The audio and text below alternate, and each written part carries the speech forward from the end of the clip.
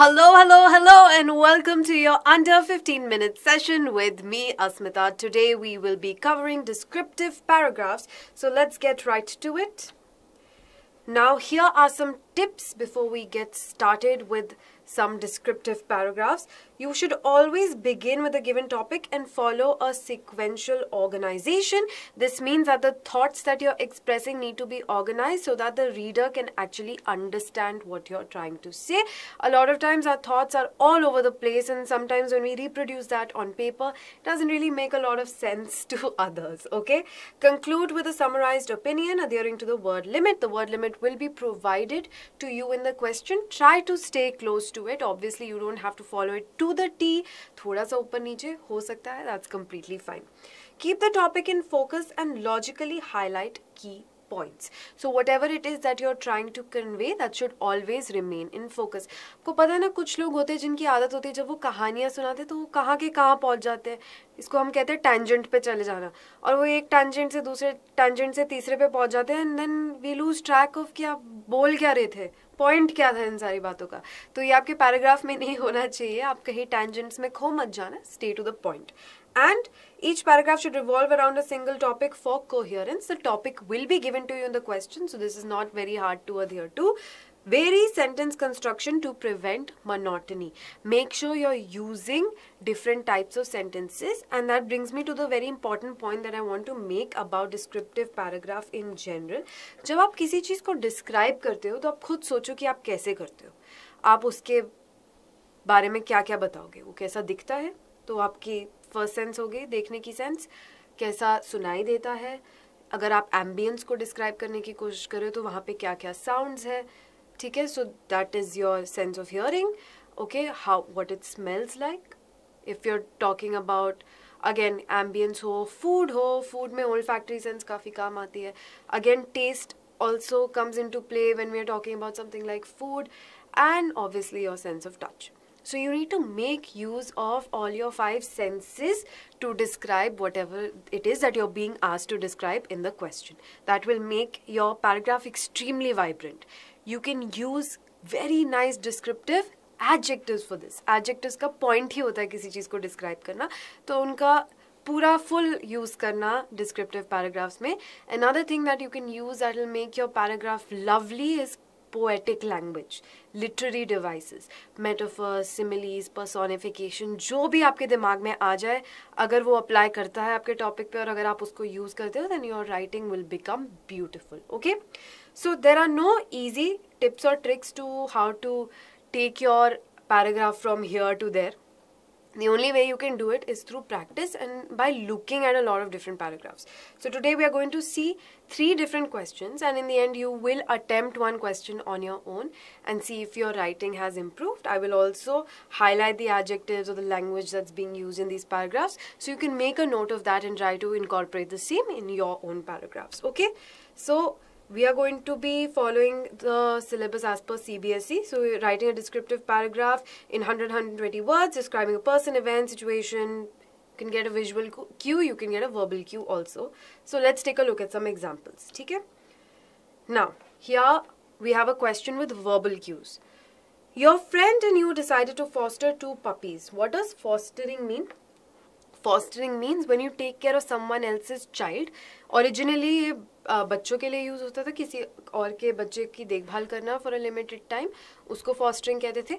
अब हम इसको पेट्स पर या एनिमल्स पर भी अप्लाई कर सकते हैं इस वर्ड को. Okay, so fostering means you take care of a पेट और an animal for some time. तो your friend and you decided to foster 2 puppies which you found crying near your house. Share your experience of fostering them, describing the incident with the help of the hints given below and your own ideas.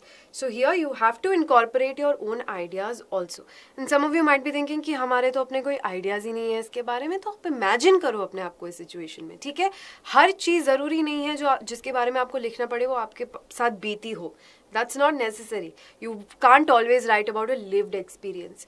What you can do is you can build your imagination a little bit more, try to put yourself in someone else's shoes and imagine कि आप क्या करते अगर आप इस situation में होते तो. ठीक है?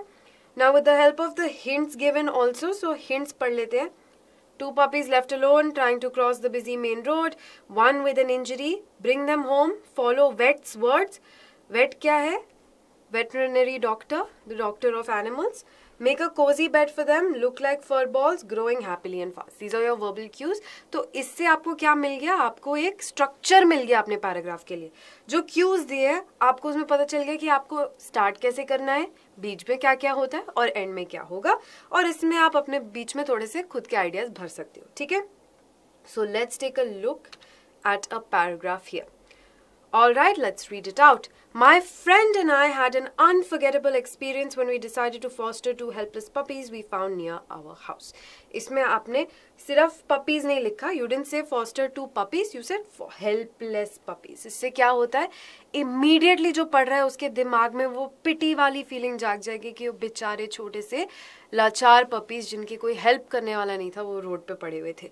हेल्पलेस वर्ड यूज करने से एकदम से रीडर के दिमाग में ये इमेज आ जाती है. ठीक है? सो सिर्फ पपीज नहीं बोला हमने, हेल्पलेस पपीज बोला. इसमें आप कोई और एडजेक्टिव भी यूज कर सकते हो. Okay? The sight of these 2 fur balls. Fur balls is just a way to refer to furry animals, cute furry animals, because they look like little balls of fur. Left alone and attempting to cross a busy main road, tugged at our hearts. Tugged at our hearts. Again, the use of this phrase makes that emotion felt. मतलब जो पढ़ रहा है इसको या जो सुन रहा है इसको, उसको समझ में आएगा कि जिस पे बीती है उस पे क्या बीती है उनको देख के. उनके एकदम से दिल भारी हो गया. Tugged at their hearts. One of them had a minor injury, making the decision even more pressing. Pressing क्या है? Urgent. Urgent कि आपको अभी डिसीजन लेना पड़ेगा वरना कुछ गड़बड़ हो सकती है. ठीक है? We immediately brought them home, following the vet's advice meticulously. Meticulously मतलब एकदम फुल प्रिसीजन के साथ. जो वेट ने बोला एकदम डिटेल में हमने फॉलो किया. We created a warm and cozy bed for them, providing the comfort they desperately needed. Over time, these tiny bundles of energy transformed into lively, healthy pups. Okay? Watching them grow happily and rapidly was incredibly rewarding. When something is rewarding, it means that it's worth the effort because you feel so much happiness after doing it. Okay? Our fostering journey not only ensured their well-being but also brought immense joy and companionship into our lives, strengthening the bond between us and these adorable pups. Okay?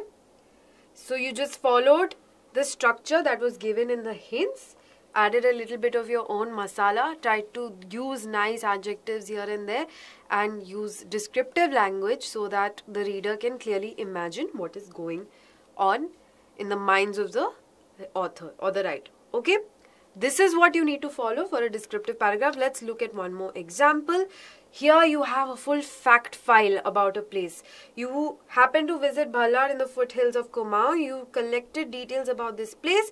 Write a descriptive paragraph on the basis of the following inputs in 100 to 150 words. Your inputs are kya?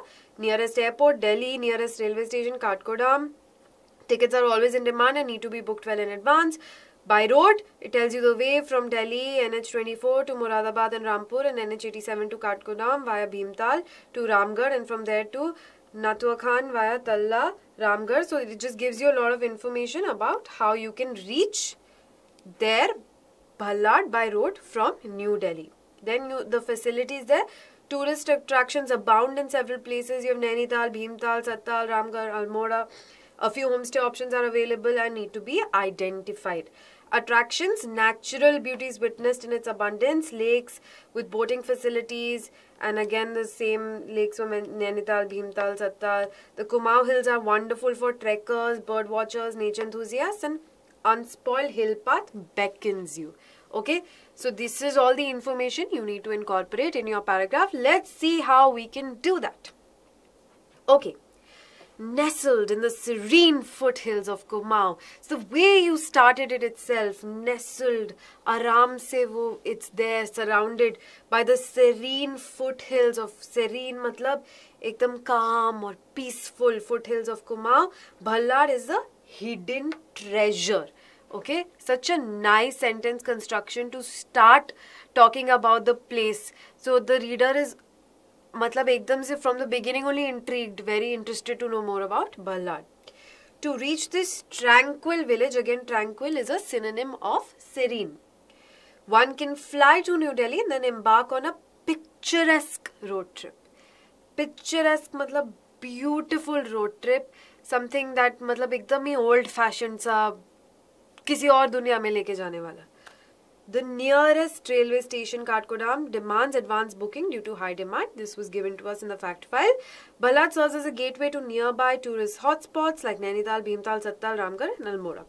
The region boasts abundant natural beauty with pristine, ekdam saaf lakes such as Nainital, Bhimtal and Sattal, again offering tranquil boating experiences. Adventure enthusiasts can explore the Kumaon Hills, which is full of hill paths and perfect for trekkers, bird watchers and nature lovers. So much of this information already given to you. You just have to make sure you write it down in a nice, neat sentence. Charming homestay. So we've used the adjective charming to describe the homestay. Options are available in Ballad, offering an authentic taste of local culture. In conclusion, Ballad is a beautiful place surrounded by breathtaking landscapes and easy access to neighboring destinations. It promises an unforgettable journey into nature's embrace. Okay? So, underline so many adjectives that were used to make this paragraph even more descriptive. Okay? Alright, now let's look at our third kind of question. इसमें हमें एक visual cue मिला है. I know it's a little difficult to decipher type of a photo. So this is what you see from your bedroom window and you can see the way the city has changed in the past 5 years. Okay. Now is this change positive or negative? That's entirely up to you. What you interpret from looking at the image. Okay. So इसमें आप image में देख के ये भी बोल सकते हो कि कितना भीड़ हो गया है सिटी में, कितना पोल्यूशन हो गया है सिटी में फैक्ट्रीज की वजह से. It's not the same as it used to be. It's changed for the worse. तो उसमें आप नेगेटिव अप्रोच ले रहे हो. या आप इसको एज अ पॉजिटिव अप्रोच भी ले सकते हो. कितनी डेवलपमेंट हो गई है, कितने और लोग आ गए हैं, कितनी बसलिंग हो गई है ये city. That is a positive approach. So let's take a look at an example and then you'll figure out from the paragraph only कि positive approach लिया गया है कि negative approach. Okay? As I gaze, now see, question में look लिखा होता है as I look out of my bedroom window, लेकिन आपने उसको अच्छा word लेके और beautiful बना दिया sentence को. Instead of saying as I look out of my bedroom window, you're saying as I gaze out of my bedroom window, I am struck by the dramatic transformation that has swept through our city over the past 5 years. So इसको आप बहुत ही boring तरीके से भी बोल सकते हैं. As I look out my bedroom window, I see that my city has changed a lot in the past 5 years. Such a boring way to say it. Question में भी तो वैसे ही लिखा है, पर हमने उसको अच्छे words use करके कितने अच्छी तरीके से convey किया. Okay? Now the once familiar skyline now stands with many skyscrapers. The bustling streets. Bustling is a great word to describe, you know, cities, busy markets, streets. मतलब it's full of activity. वहाँ पे लोग भी है, बहुत सारी चीजें भी हो रही है. It's full of activity. So the bustling streets below have become even more animated. Excuse me. With a constant flow of cars, buses, and pedestrians. The city's heartbeat. Okay, so have become even more animated का मतलब क्या होता है? Animated मतलब उसमें और भी जान आ गई है, ठीक है? With a constant flow of cars. Instead of saying कि वहाँ पे, you know, there are many cars, buses and pedestrians that pass by, you say there is a constant flow of cars, buses and pedestrians. The city's heartbeat echoes through the constant hum of activity. Hum मतलब sound. A testament to its ever-evolving nature. Testament, ever-evolving nature. What is a testament? A testament is like a proof that something exists or something was done. So, as proof that the city has an ever-evolving nature, you can see the constant flow of cars, buses, pedestrians, the heartbeat echoing through the hum of the streets. All of this serves as a sort of a proof that the city is ever-evolving. So, that is a testament, okay? It's a mesmerizing blend of progress.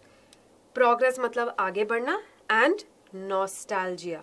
Nostalgia means looking fondly or in a bittersweet way at the past. Okay? तो progress भी है पर उसमें nostalgia भी है. Past की भी कुछ चीजें अभी तक बाकी है. A few old cities stand tall, witness to the ever-changing landscape of the city. A few old buildings, actually I think this should be a few old buildings stand tall, witness to the ever-changing landscape of the city. Okay? Alright, now that brings us to the end of our session today, but here's a question for you to do at your own time. Make sure you leave the descriptive paragraph in the comments. I will definitely go through them and give a shout out to the one that I think is the best. So make sure you put in some effort. Try to find better adjectives, go to a thesaurus or a dictionary, try to find better words, better way of phrasing whatever you're phrasing. Just work on your own paragraph, make it as defined and nice as possible, and then post it, and then I'll take a look at it. Now is your time to be able to do all this. Exam mein aap ye sab nahi kar sakte, so make sure you practice. The prompt is given to you on your screen. These are your hints. Alright? And remember to like the videos if they're helping you, and subscribe to the channel. Take very good care of yourselves. I will see you next time.